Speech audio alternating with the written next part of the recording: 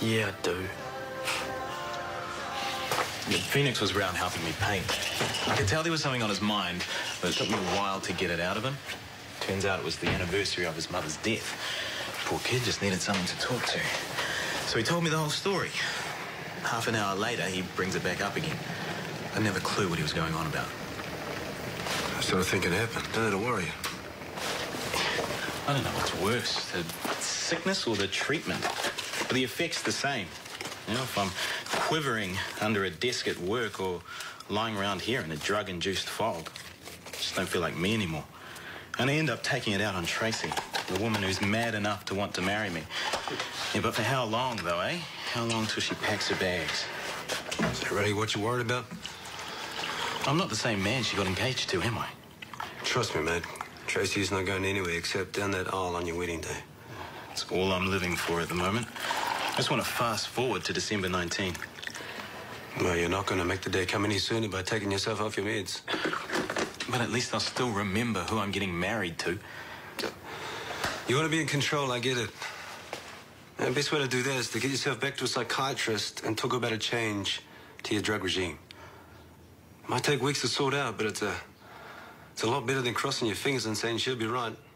You know that as well as I do.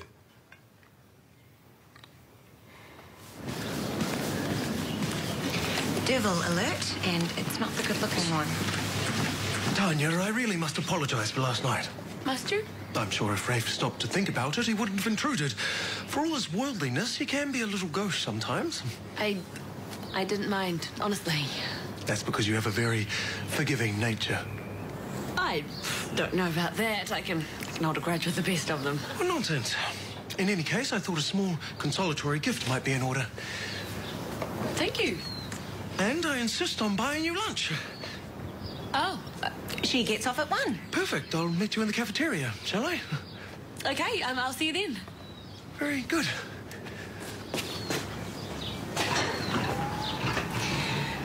It's a bit too big to be a ring box, isn't it? It's from the bakery my mum goes to. I recognise the packaging.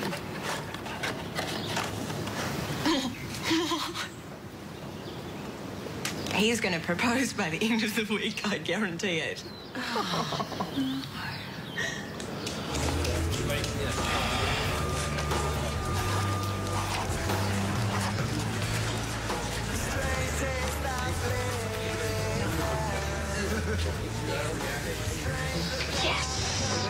What? Why do I get the feeling you're not here to apologise? Listen, I know what it is. I know what's wrong with him. Yeah, so do I, pneumonia. Legionnaire's disease, all the symptoms fit. What would you know about his symptoms? That's confidential information. Well, could it be Legionnaire's or not? Well, it's unlikely, but... But I could be right. Wouldn't hurt to run the tests, would it? No, he's not here. He's at home recuperating. So get him back in then. It could take weeks to get some results. You know that, right? Well, you better get onto it then, eh? Well, it's not just guesswork. Show him what you've got. Yes, I think you'd better.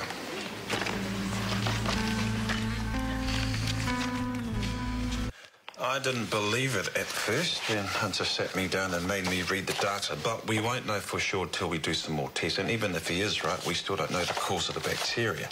But if you look at the time of year and the location, there's got to be some sort of link. I mean, we shouldn't be seeing that many pneumonia cases over the summer, and it's been consistent for the last few years. You think they've been misdiagnosed? Well, it's starting to look that way. We're not just here so you can say, well done, son. Legionnaire's is notifiable. Oh, I'm well aware of that. Do you want me to contact the ministry? I'd leave it for now, because we still don't have any confirmed cases. I thought you should be in the loop, that's all. Okay, thank you. And, well done, son. Thanks. Yeah, just one thought, though. All this data that you've been mining, how up to date is it? Oh, right up to date as of yesterday. Why? Right. Well, I'm just wondering how you got a hold of all this information since you've been banned from the hospital. I gave it to him. Well, no one here's got time to do this sort of research. You know, I thought it was worth a punt, and I gave him a second chance. I'm glad I did.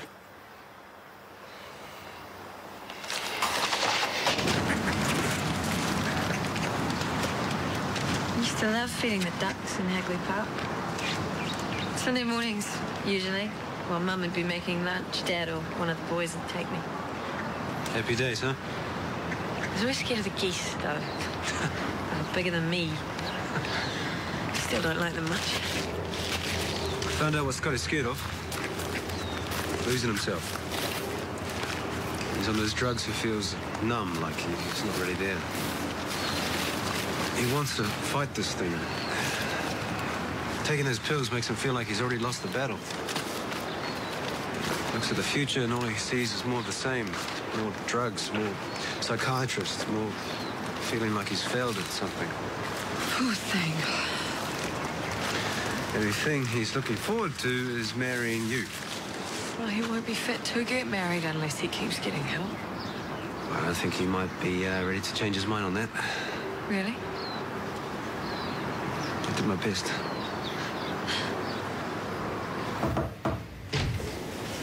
You're early?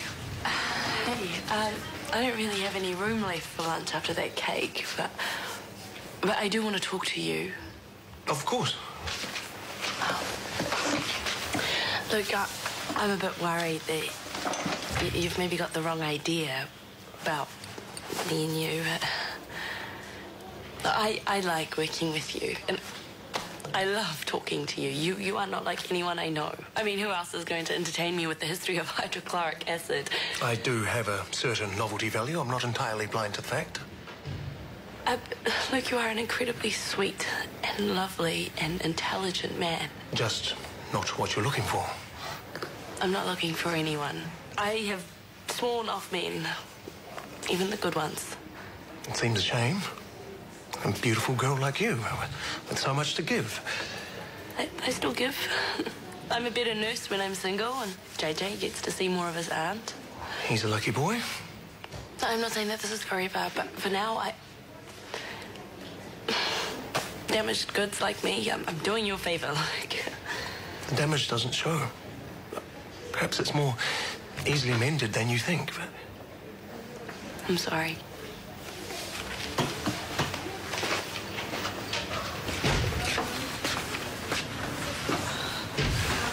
Thanks for covering for me, eh?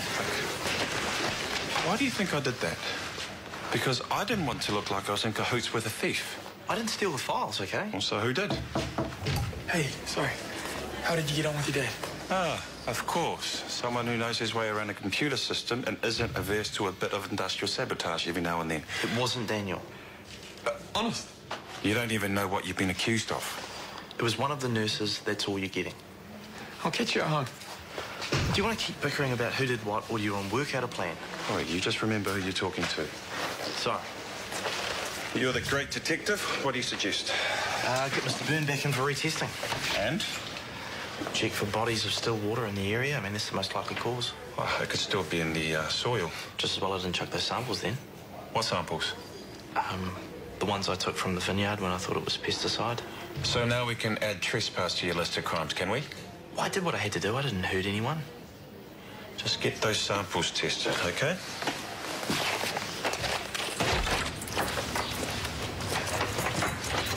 What did TK have to say? Everything you asked him to say? Did it make any more sense coming from him? It did, actually. Did he tell you to see a psychiatrist? Yes. So, have you made an appointment? No, and I'm not going to. Scotty. I got a lot of stuff off my chest today. I feel much better. Yeah, and you said the same thing after 1 2-hour counselling appointment. You thought you were cured then, too. What happened next? You had a full-blown panic attack. This is different. How? How many times are you going to put me through this? Do you want me to get better or not? Of course I do. It doesn't sound like it. I tell you I'm coming right, and then you throw back a whole lot of reasons why I'm not. Because I know that you're kidding yourself. Yes, you're going to get better. Of course you are, but it is going to take more than a cup of tea and a man-to-man with TK. Then why pay a shrink for the same thing? TK's happy to talk any time. Because that's not what you need. Oh, what I need? Everybody knows what I need apart from me. My opinion counts for nothing. All right, then tell me. Easy. I need to throw away those pills, forget about the last couple of months, and get on with planning a wedding with you. Scotty, marrying me isn't going to fix things any more than chatting to TK, and it's not fair on me to hope that it will. You need help. And if you don't have the guts to get it, then I'm sorry, but I really don't think there's going to be a wedding. Scotty, don't.